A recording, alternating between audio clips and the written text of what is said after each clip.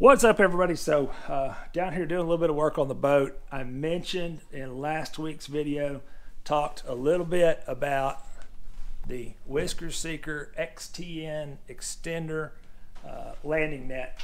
Had a lot of you guys reached out to me with questions. I've seen a lot of questions on social media, so I want to put a real quick video together. So we just released these a couple weeks ago, and they were released for pre-order. They're going to be shipping out just any day. Actually, by the time you're seeing this, they may already be hitting doorsteps, but they are out there and available for purchase now. And again, it is the Whisker Seeker XTN extender landing net.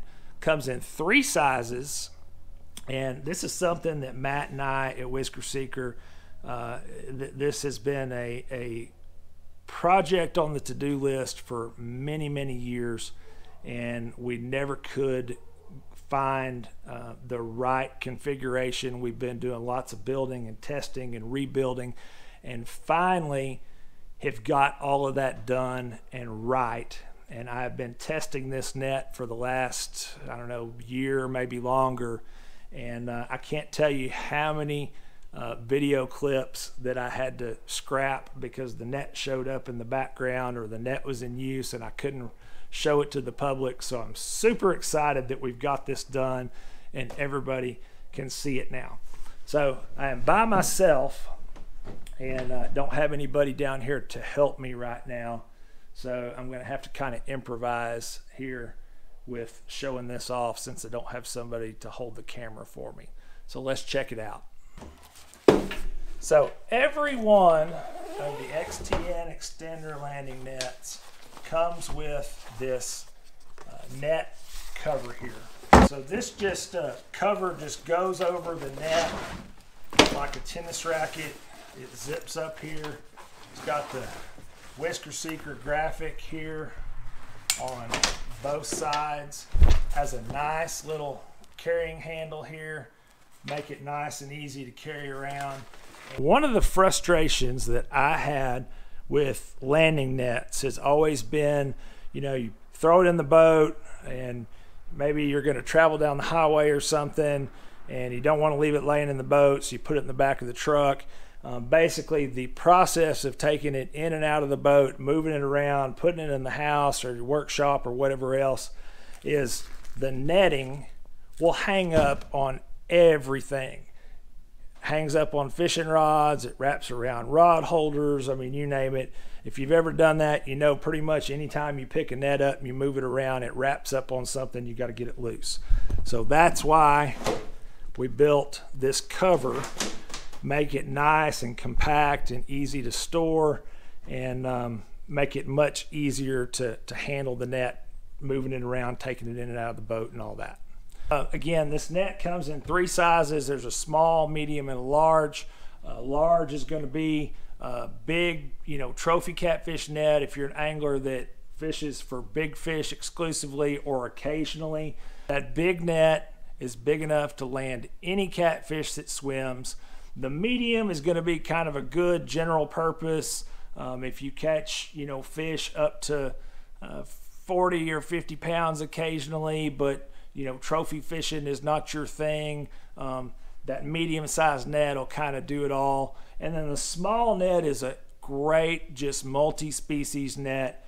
If you're fishing for smaller blue catfish, channel catfish, white bass, striper, you name it, that small net will be perfect for just any kind of normal sized fish and just average multi-species fishing. So each one of these nets comes standard with rubberized bucket net here, and these are, you know, by far, you know, rubberized nets. Hooks don't hang in them, things like that. They don't snag as bad, and they're better for the protection of the fish and protecting that slime coating on the catfish. So each net comes standard with that rubberized net. Got the Whisker Seeker logo on it there. But it also comes with a string net as well. So a lot of anglers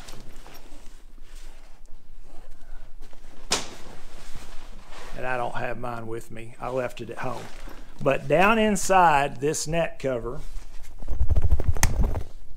see right here, you have a zippered pocket. It's mesh, and down inside of there is where you will have your string net. So a lot of anglers that fish rivers, fish in heavy current, they want a larger size mesh. You see here, this is kind of a tighter mesh. They want a larger size mesh and a string net for netting fish in that current because it creates less drag. So when you stick the net in the water, the net doesn't create as much drag in the water. It makes it easier to land the fish. So we've included both of those, the rubberized mesh net and the string net. Super easy to swap those out. I'll follow up with a video later on and show you how to do that. But basically, you just pop these two screws out that are right here and remove the head of the net. This slides out, and then you just slide your string net over it. So if you fish lakes and rivers, you prefer the rubberized bucket net like most anglers do in most cases, but you're going to go out and fish some heavy current, you want the benefit of that string net, you've got that option. Plus you've also got a backup net as well. If something happens, you tear it, screw it up, whatever else, you've got a backup net until you can get a replacement on the way. So in addition to all those, if that wasn't enough, you got this control grip handle on here. This is something that really kind of helps if you're netting fish, you're getting way out there away from the boat, being able to reach up there and hold this handle and stabilize this net with this control grip is really, really helpful. So here's the net fully collapsed. And then you can extend out here into the first position. I know this is awesome camera work here, but hey, what am I going to do? I'm by myself. And then once you've extended out into this first position, then you have the option to completely extend this net out like this. So in most cases, you just have the first extension out here. If you're just fishing on the sides of the boat, fishing up on the bow, you don't have anything in the way, you got the fish relatively close to the boat, then you can reach out and grab the fish like that with that first handle length extended out.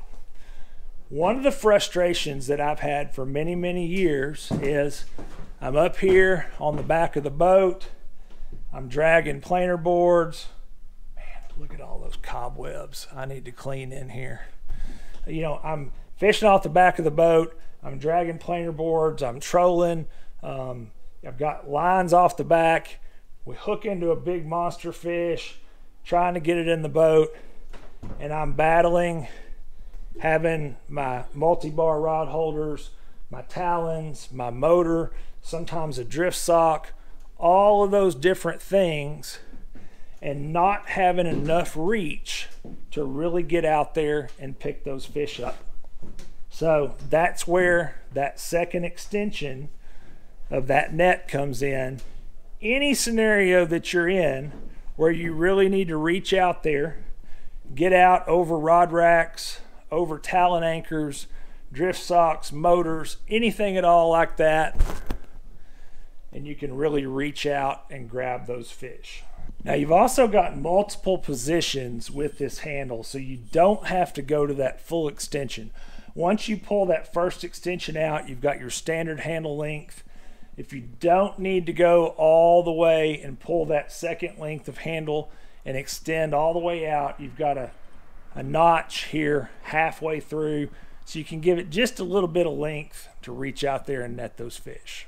Last but not least, again, I'm going to put a link down below to the Whisker Seeker site so you can get all the specs, the different sizes, the different net sizes, handle extensions, everything else. We've got all that stuff laid out nice and neat and organized there on the Whisker Seeker site. But Last thing I want to tell you, this net, the pricing that you see on the website includes everything here: the net, the landing net overall, the rubberized net, the backup string net or alternate string net, the cover, and the pricing that's on there includes shipping as well. So when you go to the Whisker Seeker site, you see those prices. You're not going to get hit with a bunch of add-ons to have to buy the cover and the extra net and pay for shipping and everything else. The price that you see on there covers it all. Go down below, check out the link for more information.